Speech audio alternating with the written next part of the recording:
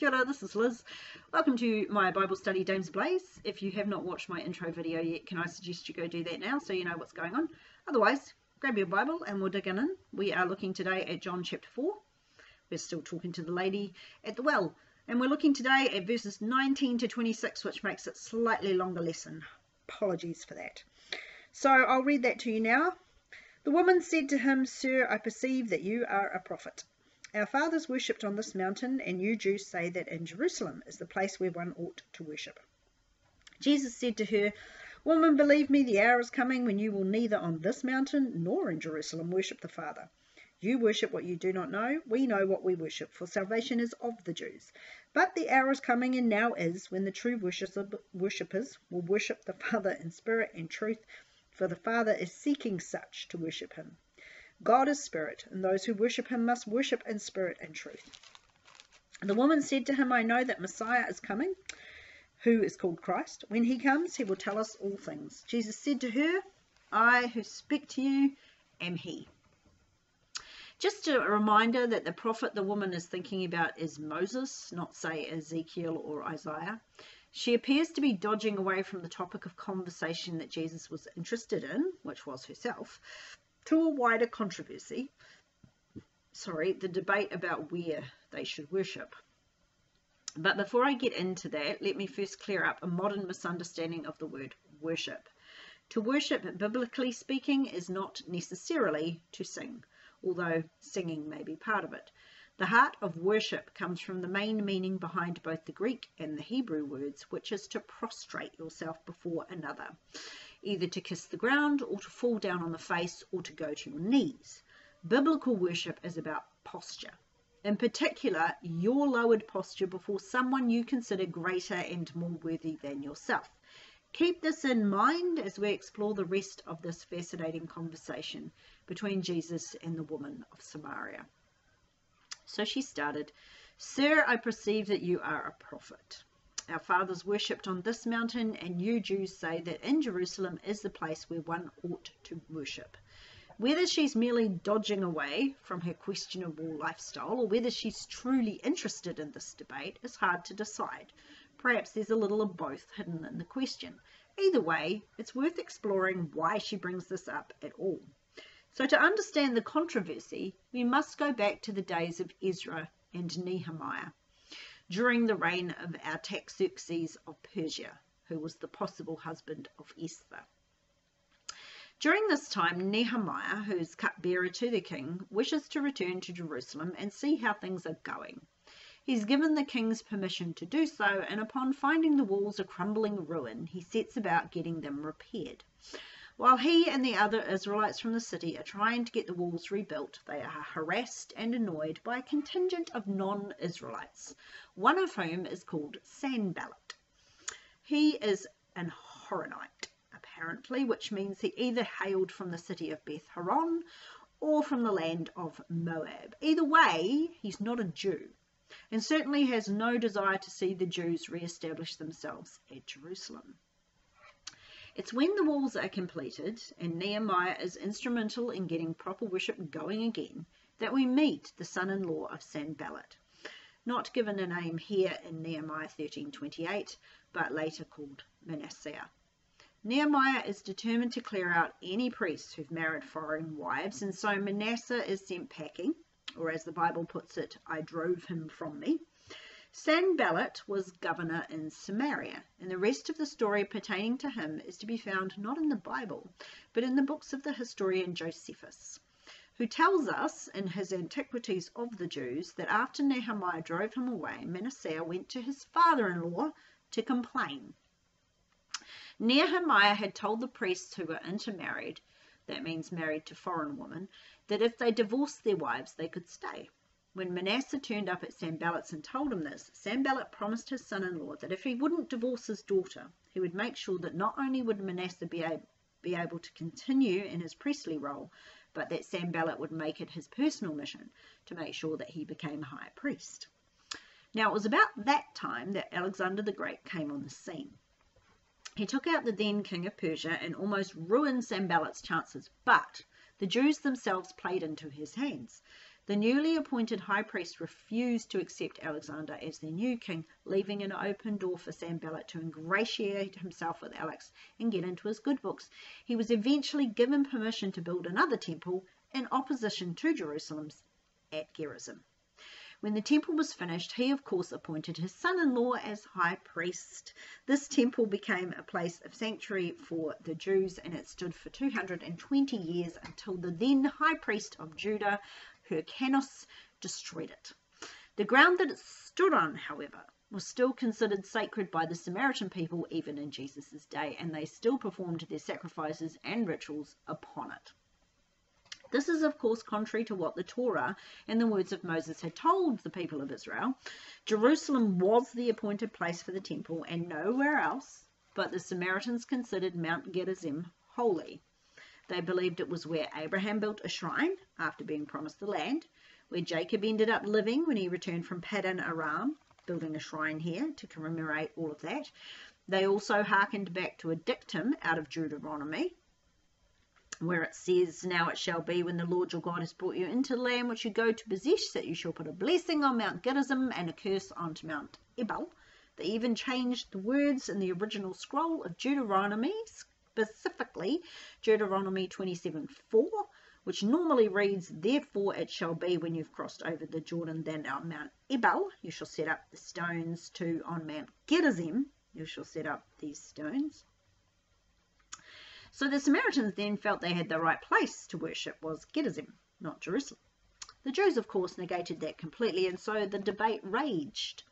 Having found herself in the presence of a prophet, the woman asks him to settle this debate. "You Jews say that you have to worship at Jerusalem, but our fathers have worshipped here for centuries, so what gives, O great prophet of God?"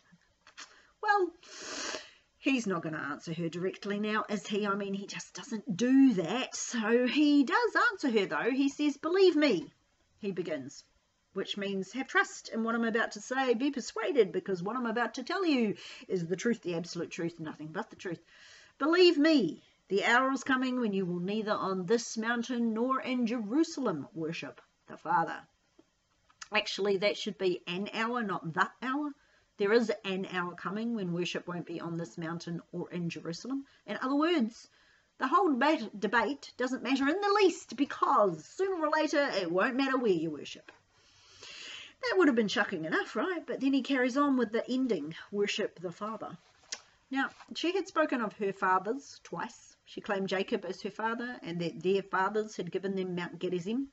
Jesus now throws that back at her with the preposition "the" attached. She knows of her fathers, but he knows the Father. Now, why is that significant? Well, Jesus answers that with his next statement, right? "You worship what you do not know." The Samaritans had no idea who or what they were worshipping. They had the first 5 books of our Bible, the Torah or the Pentateuch, if you prefer. So they had the rules and the regulations, but without the prophets or Psalms, how would you know to even relate to God as Father? There's a lot of good stuff in these first 5 books, but the nature of the relationship between man and God doesn't really start getting developed until later on. "You worship what you do not know. We know what we worship, for salvation is of the Jews," declares Jesus. There it is, folks. End of debate.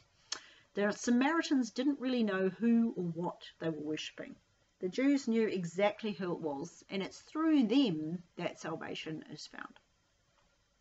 Salvation is sotaria, meaning deliverance, coming from a root word sozo, which means to save or to rescue. Salvation then is God's rescue, delivering us from hell and damnation and into his everlasting arms. There is a direct article before the word soteria in the original, making it the salvation. So not just any old salvation, but the full and specific salvation that the Jews had preached on and relied on for centuries. That salvation was coming through the Jews. Though he hasn't answered her question directly, he has in fact answered it. There's only one road to salvation. It doesn't lie on Mount Gerizim. It comes through the Jews. Jesus was relatively unimpressed with his contemporaries and their forms of worship, but the heart of worship itself, well, that was always destined to come through the Jews. Actually, the Samaritans should have known that, because back in Genesis, when Jacob is dying, He blesses all of his sons, and in part this is what he says to his son Judah. The scepter shall not depart from Judah, nor a lawgiver from between his feet, until Shiloh comes, and to him shall be the obedience of the people. Jewish scholars equate the name Shiloh with the Messiah, and the Samaritans were aware of this, so there really was no need for the debate at all. However, Jesus is settling it. The Samaritans, even the best of them, didn't have it right. The Jews were certainly right about the place of worship. It was meant to be at Jerusalem. But that doesn't mean she needs to go off and move to Jerusalem, because soon enough it will be a heap of rubble, just as the temple at Gerizim had been for centuries. What's more, the style of worship was about to undergo a radical change. No longer would they worship within a temple, but they would worship in spirit. But the hour is coming, and now is, when the true worshippers will worship the Father in spirit. The hour is coming, and now is. Before, Jesus said only that the hour was coming in regards to the temple rituals. The hour for that to cease was indeed coming, but was not yet upon them. Sacrifices were still made at Jerusalem even after his death and resurrection. They didn't stop till the temple was in fact destroyed. However, the ability to start worshipping in the spirit was upon them now. Jesus says that true worshippers are the ones who will worship in spirit. So who are these true worshippers then? True is alethenos, I think, in Greek. It means real or genuine. John's use of it, according to one scholar, harks back to the Greek use of the word real. It's real in John's case because it is the full revelation of God's faithfulness. To be a true worshipper, then, is to be worshipping God because you are aware of who he is, his attributes of goodness, mercy, and grace. True worshippers worship the God that is, not the God of their own making. They worship him in spirit and in truth. For true worshippers, it's not about the outward trappings, the long robes, the incense being out there to be seen of all men, as the Pharisees did. True worshippers don't make a big deal of their worship. It's part of who they are, and it flows into everything they do. In a sense, every action a true worshipper take is done unto the Lord. In other words, they have God in mind. Doesn't matter what they're doing. Weeding a garden, caring for a child, making a meal for a husband. Simple, mundane tasks can take on a spiritual bent when they are done unto the Lord. These are the types of worshippers that God is seeking. He's looking for people like this fervently and determinedly. It's not just a cursory search for something that is lost. The word for seeking here is tezeo. It means to investigate in order to reach a binding resolution. We might say it is to investigate thoroughly till you get to the bottom of the matter. God is looking for people who will worship him or love him with their hearts, souls, and minds, who will offer a sacrifice of themselves. It's hard for us to imagine how Jesus' words would have impacted that woman of Samaria. How would it have gone down, do you think? Do you think she understood what he was trying to tell her? Did she get the idea of worship in the spirit, or did it all sound like double Dutch? She, like many in that day and age, worshipped by going to a temple or a shrine or a specific place and performing rituals with fire or water or whatever. They did things, you see, things. What Jesus is talking about has nothing to do with doing anything specific. It's not about sacrifices or rituals. What the Lord truly wants is us. Romans 12:1 puts it best. Therefore I urge you, brothers, on account of God's mercy, to offer your bodies as living sacrifices, holy and pleasing to God, which is your spiritual service of worship. Spiritual worship does not require ceremony, incense, or sacrifices, or even a temple. Spiritual worship is you giving of yourself to the Lord, thanking him for his goodness, glorifying him for his majesty. It is a heart set apart for the Lord's use. We worship in spirit and in truth. The truth of the matter is this: we all fall short of the glory of God. There are none who are truly righteous, no, not one. We do our best. We can call ourselves good people by human standards, or at least most of us can, but it isn't enough to be good.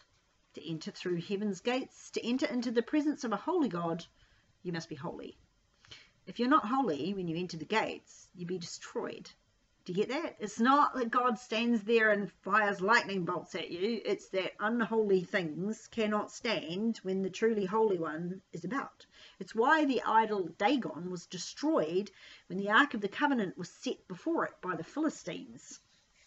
Unholiness can just not be around that which is truly holy. Unless we are made holy, which we are by Christ, right? Unless we're made holy, we cannot actually, literally, be able to enter heaven. We would be destroyed on the spot. It's why Isaiah cries out when he sees God and says, woe is me, I am undone, I am a man of unclean lips, and I live in a people of unclean lips. Isaiah wasn't a bad man, as far as I can tell, but even he was aware that being that close to the holy God was likely to see him in ashes. Moses desired to see God and was told that no one could look on the face of God and live. If we want to worship God in spirit and in truth, we must come first in humility through the blood of Christ. We must be honest with our shortcomings and our transgressions. Otherwise, we don't really understand who it is we worship, and we are just as the Samaritans were, worshipping what we don't know or understand. God is spirit, declares Jesus. A statement that should be obvious to all of us, though not so obvious to the Samaritans or many other cultures of Jesus' day. Having an object to worship was fairly common. Household gods were normal and still are in many places around the world. But the only one truly worthy of worship cannot be presented in an image because he isn't corporal.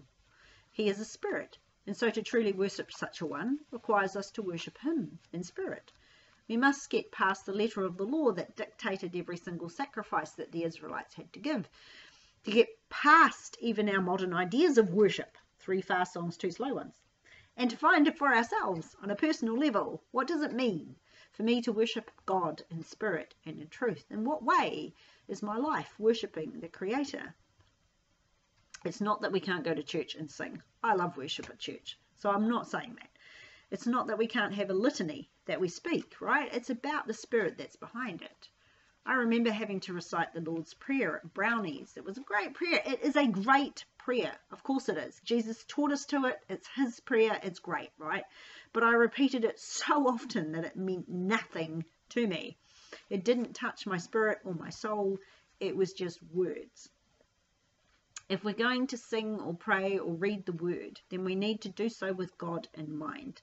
We need to consider what we're singing or praying or reading, not just repeat words by rote or let the written ones just float on past our vision. Bible reading is a great discipline, but it shouldn't be about how many verses you've read, but how much thought you've given to what you read. Worshipping God is no longer confined to the church or the temple, and it sounds, therefore, easier. But to worship him in spirit and truth actually takes more work. It takes, at the very least, thought. Jesus slowly stripped away the religiosity that had marked the Jewish worship for centuries. He laid bare the heart of it. It's not about where you do it or how you do it.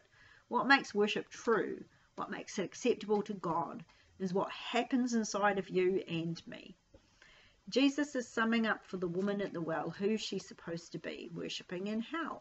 It doesn't appear to have gone over very well, though, because she then says, I know the Messiah who is called the Christ. John puts that bit in for his Greek audience. I know the Messiah is coming, and he will tell us all things. It's kind of an abrupt shutdown of everything Jesus has said. It's almost like she's saying, right, I think I'll just wait for the Messiah, and he'll tell me what I need to know. I suspect that she no longer knows what to make of this man. And she's not happy with the idea that Godism has been downgraded to nothing. But how does a Samaritan, with only the first 5 books of the Bible, come across the idea of a Messiah? And what does she mean by using that word? To us, the Messiah literally means the anointed one and refers to Jesus, specifically the Jesus who was empowered by the Holy Spirit to bring God's plan of redemption to fruition. But how did the Samaritans even understand about the Messiah, given that they only have the Torah? Well, actually, the roots of the Messiah do extend back into the first 5 books. It starts in the book of Genesis, in fact, with God's curse over the snake. We are told there that the woman's seed and the snake's seed will be in enmity, and that her seed would crush the head of the snake just as the snake bites his heel. It's also hinted at in the promise to Abraham and the blessing of Jacob to Judah, but the clearest word that the Samaritans would have had was in the book of Deuteronomy, where God says to Moses, or rather Moses says to the people that this is what God said to him, "The Lord your God will raise up for you a prophet like me from your midst, from your brethren, him you shall hear." If you add to that the fourth oracle of Balaam, which includes a portion of prophecy that mentions a star rising out of Jacob and a scepter out of Israel, you will see that the Samaritans were looking forward to someone coming who they would have ended up calling Messiah based on general conversations with other Jews or hearing the Jews speaking around the temple. It was in the air at the time. That's kind of what I'm getting at. It had to be, right, because the numbers stacked up. Daniel's prophecy had numbers attached, and the time was ripe. It's actually surprising that they didn't accept Jesus as their Messiah, because he did indeed come and fulfill prophecy. Not every prophecy by any means, because some of those are still to come, but enough of them to actually see who he was. Still, they missed it. And it's just as well they did, else the Gentiles, which includes most of us, wouldn't have had a hope. So the Samaritans then understood and were waiting for a Messiah, but their picture of him was based only on those few verses. And given that the prophecy in Deuteronomy was spoken by Moses, it should not surprise you that in all likelihood what they thought the Messiah would look like was another Moses, a prophet, in other words. Someone who would come and, as the woman said, tell us all things. The Samaritans had less of a political view in mind for their Messiah. While the Jews were hanging out for a new David to sweep the Roman oppressors out of their land, the Samaritans were waiting for a new Moses to help re-establish worship on Mount Gerizim and explain God to them. Josephus writes that during the last few years of Pilate's governorship, the Samaritan people had a bit of an uprising. They all assembled on Mount Gerizim, waiting for the return of the Messiah. They were waiting for him, you see. She was waiting for him. And then she gets the shock of her life. I who speak to you am he. Or to put it in its proper order, I am he, the one speaking to you. Sounds like Yoda. This is one of John's I am statements about Jesus. It is profound and really weird that while Jesus was never quite this open with the Jews, or even really with his disciples for a couple more years, he's pretty blunt and open with this random woman by a well. Why is that? Well, as I said, the Samaritans didn't have a political view in mind for the Messiah, whereas the Jews did. Had they even had an inkling that Jesus was their long-awaited Messiah, they would quite likely have made him king. And if he'd been made king by the populace before he'd done enough to anger the religious folk, he would never have had a crucifixion. It was safe for him to make himself known here in despised and ignored Samaria. There's no way the Jews would believe them anyway. But why reveal it to her? She wants to know him. It doesn't come across well in our English translations, but if we listen carefully to her words, we can hear her heart. She's confused by Jesus' words, but she's intrigued. She wants to know. She is waiting for the one who will tell her all things. Then she'll know what's right and wrong. She'll know where she should worship. Her heart is ready for the truth. We may not see that. Hundreds of scholars who have condemned her as a wanton hussy don't necessarily see that. But Jesus sees that. He always reveals himself to hearts that are ready, whether we see it or not. She was ready to hear it, and so he tells her. And she is saved from applying or even reacting by the convenient, or perhaps not so convenient, return of the disciples. And with their return, she manages to scurry away. What of us, though? We can't scurry away, can we? Here we are. Most of us, maybe, Christians of some years standing. We can't claim ignorance of who we worship. We know him, or we should know him. So do we worship him in spirit and in truth?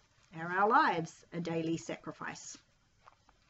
It's a big ask, I know. And I don't want to leave you feeling like you're failing. I don't think any of us will ever do this perfectly. I know that I don't. There are days when I am fully on the altar and let God tell me what to do, and then there are days when my Scottish soul rises up and yells freedom, and I run away and do whatever I want. I mean, we're imperfect creatures, aren't we? As Poole said, the good I want to do, I don't do, and the bad I don't want to do, that I do. It's madness, really, isn't it? Madness. We are driven by our impulses, our feelings, our histories, and our habits. It's easy to set proper worship aside and just sing a few songs or read a few verses. True worship takes effort and thought. I'm not saying this to condemn you. I'm trying to encourage you to try a little harder, to consider God when you wake in the morning, to ask him if there's anything he wants you to do before you start doing whatever you want to do. True worship stems from our opinion of the worthiness of the object that we're worshipping. So ask yourself, is he worthy of your worship? Is he worthy of your time? Job lost all he had, and when the servants came to tell him of the death of his children, he went to his knees, tore his clothes, worshipped. Are we willing to go some way toward that level of sacrifice? It's a lifestyle, really. We can be vegan or vegetarian, we can say we support gays or trees or Mars as a new home, but are we willing to make God our lifestyle? Are we willing to support the things that he would support? Not because we think they are good or honourable, but because he tells us they are. Are we willing to lay ourselves on the altar, to pick up our cross daily, to follow him, to be those who would worship in spirit and in truth? It's a big ask, I know. I hope my lesson this week has brought you some ideas to chew on, something to meditate on, something to consider. That's always good if it does that. That's the purpose, I guess. It's not so that I come across as some know-it-all, but so that you can dig in a little deeper yourself and find for yourself some truths that hold you through your days. Pray a blessing upon you and your family as I go this week, and I pray that you have a great week. I will see you next week. Ka kite anō.